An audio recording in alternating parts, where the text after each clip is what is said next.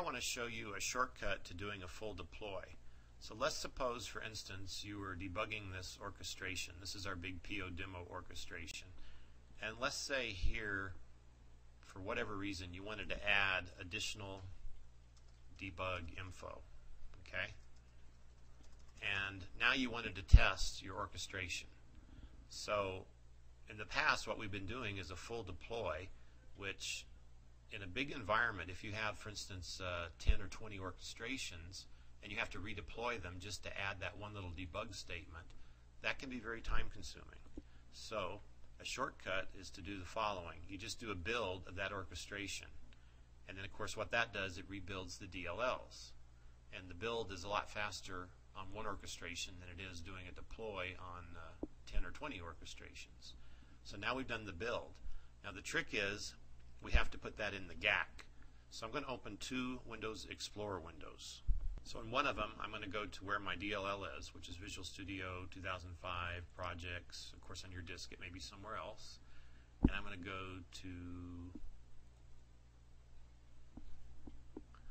Demo 1, I believe. No. Yeah, it is Demo 1. No, it's actually here. BizTalk 2006 Intro.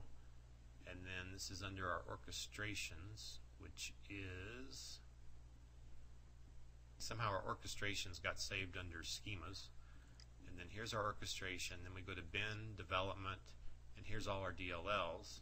And then I can sort them based on date time, so the current one will come to the top.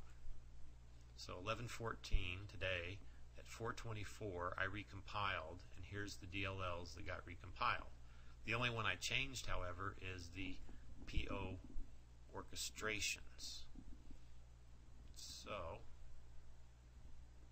I'm going to come over here now, and I'm going to go to the GAC, which is C Windows Assembly.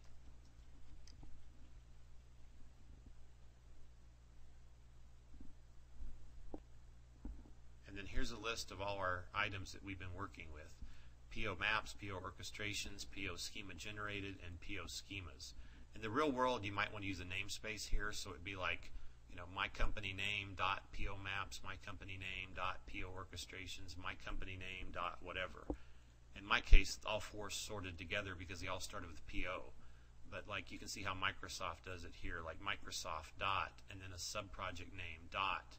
So you could have my company dot payroll dot something, you know. So now what I need to do is just simply copy my PO orchestrations over here, and that basically puts it in the GAC. And then when I rerun that orchestration, that new debug statement would actually run. But just recall, of course, anytime you change the GAC, you will have to come and reboot or restart your host instance. So even whether you do a deploy or whether you do my GAC shortcut, you have to do a restart here on all your appropriate host instances. So that concludes this little trick.